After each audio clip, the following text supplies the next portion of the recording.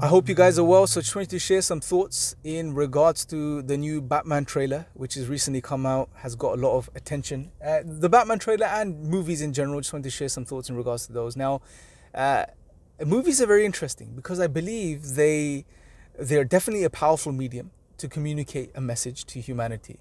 And I believe they are used in some cases to control people's minds, to either push certain narratives or number two, to normalize certain narratives.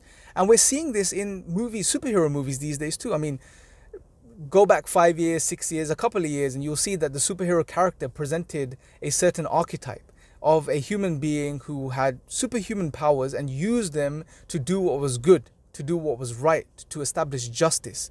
And we saw this very clear portrayal in those characters. But now we're seeing a shift in that. We're seeing that the superhero character is displaying uncertainty, is displaying confusion, is displaying nihilistic tendencies, meaninglessness, darkness. And it's very interesting that this is happening. And I don't think this is by chance. I think what we're being shown and what's been sold to us and what some are trying to normalize is what human beings are almost forced to experience, being a part of the postmodern world, which pushes the idea that there are no certainties, there are no absolutes, everything's subjective, everything's up in the air, there are no objective realities, there is no meaning to anything. I mean, it's all subjective, it's all subject to the individual and how they want to, or the group and how they want to define things. And I think this obviously doesn't sit well with the human nature, because human beings like certainty, we like clarity.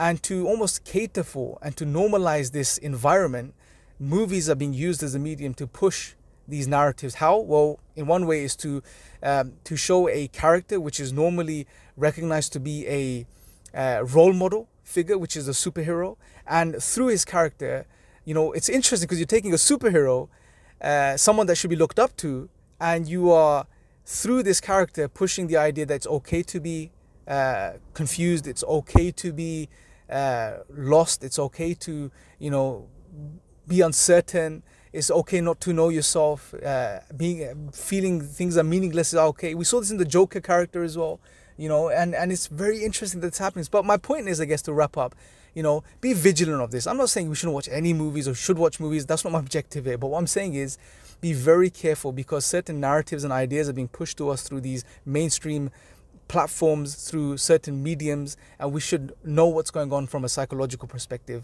You know, in a way, it's mind control. It literally is.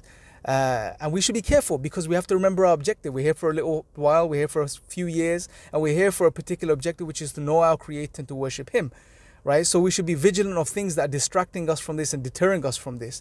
And yeah, that's it. Just wanted to share this with you guys. Let me know your thoughts in the comments section below. Till next time, take care.